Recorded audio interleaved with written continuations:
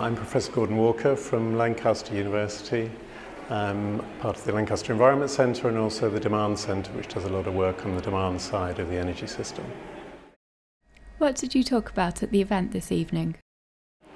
I presented a sort of surprisingly positive argument around the processes of change and transformation that are already going on within the energy system. I talked about how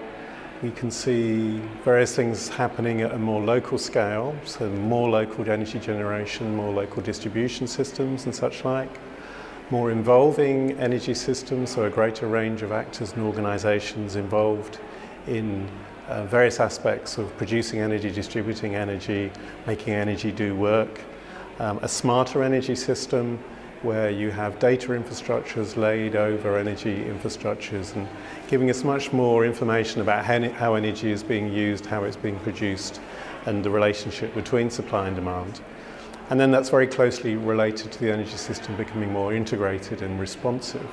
so that rather than supply always meeting demand, being able to do things now that enable demand to some degree to respond to the challenges there are of supplying energy at peak times, at times when we have a lot of carbon-heavy energy generation involved and so on. So it was a sort of argument that we are achieving a lot, there's a lot of change and innovation going on, but a concern that this is currently not being properly supported by government policy, and that we're at a sort of moment where some big decisions need to be made into the future as to what sort of energy system we're going to have and how much these sort of more local phenomena are going to be genuinely supported. What one recommendation would you give to policymakers working in this area? My one recommendation for policymakers is firstly to cancel the Hinkley nuclear power station. I think it was a very bad decision, sending out all the wrong signals. And to, in its place, properly support renewables. I think we've seen a real collapse in the way that government is actively supporting the growth of renewables, particularly solar. PV has just disappeared as a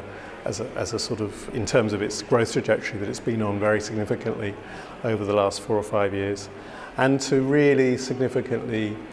focus on demand reduction, because so much more can be achieved over demand reduction. It does such good work, not only in terms of the direct energy that we then don't use, but also in terms of enabling decarbonisation of the supply that we have to happen that much more easily and efficiently.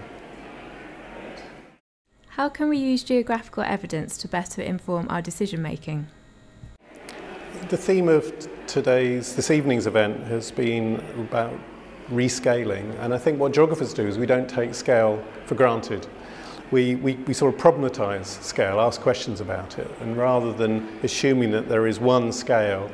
at which things ought to happen, like the energy system should be a national energy system, decisions should be made at a national level and so on,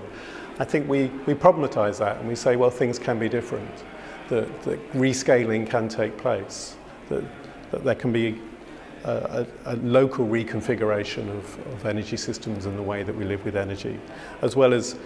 new relationships with other countries in terms of the sort of international scale at which energy governance is undertaken.